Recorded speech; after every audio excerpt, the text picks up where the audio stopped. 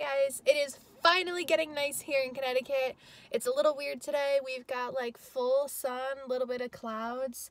It's like 50 degrees, I think. So of course I'm in my hat, my sweater, and flip-flops because Connecticut is confusing and has more mood swings than me.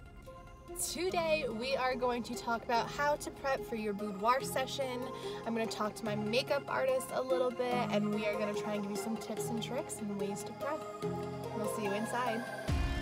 We had twins today. What's happening? Are you filming? Apparently we're hat twins today. Oh.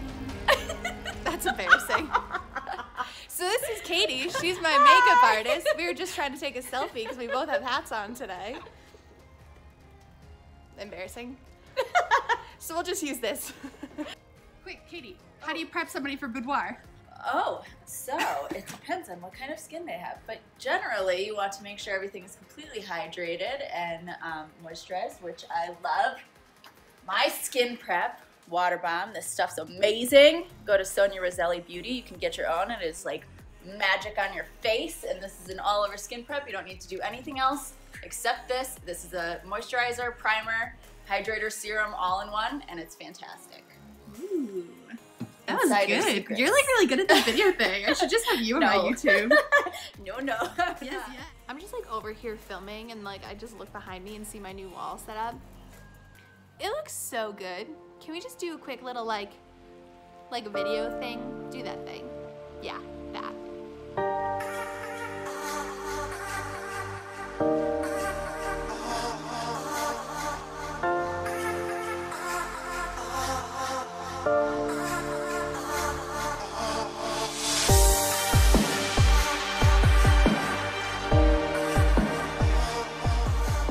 Alright, so Katie is way better at video than me, and I wish she stuck around, but after our session, she is running up to do another crazy makeup look because she's phenomenal. So I let her go, but I do firmly agree with her. Moisturizing the skin is going to help make a huge difference. Editing is a big part of this, and when your skin is looking a little bit more flawless, you get your pictures faster. The other thing I want to go in depth about is I really want to talk a little bit more about hydration, and I want you to really think about what you're putting into your body. So drinking lots of water is always a positive thing. About a month or so before, I always say drink a couple extra glasses. This will help even out the skin tone a little bit. This will help clean the skin and empty out those pores a little bit. And that is super important too, because you're gonna have a little bit more glowy, dewy, fresh skin. And that's exactly what we want, glowing, goddess, soft looking skin. And drinking water will easily bring you there. Number 3, so this is the most important thing because girls don't realize how much work shooting and modeling is. You're gonna be bending and moving and using a lot of different muscles that you don't normally use. So I suggest some yoga poses, downward dog, puppy pose. A lot of these things are gonna help stretch and release that lower back muscle so that you can get that nice little booty arch on it. And this is perfect and ideal for boudoir because we are doing a lot of similar poses with it. Once you are stretched and your back is ready to go, the poses will be a lot more comfortable for you. You'll be able to settle into them a little bit more. And of course, you'll be able to make them a little bit sexier as you go too. So keeping that little bit of a back arch is always gonna be something good, but stretching beforehand is a plus. And then like after the session, you can take a Motrin and like maybe have a glass of wine or have a glass of wine, maybe not both, but you'll thank me because the next day after you will not be nearly as sore. And yes, you do get sore from it. It's a lot of work. A couple of silly, quick things too that you can fix. You always want to make sure that your hands and your feet are looking pretty.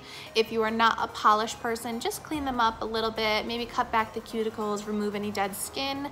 If you are full on glam girl, go get those nails done, get those toes done. You use a lot of it in posing and a lot all over your body. So make sure that your nails are done, looking nice, fresh and clean, and nothing weird is happening underneath with color or strange skin looseness. It's a good way to ruin a photo by like being pretty lips and then your hands are man hands like mine. Just not pretty. You also want to make sure that you are a little bit more landscaped, I guess I'll say.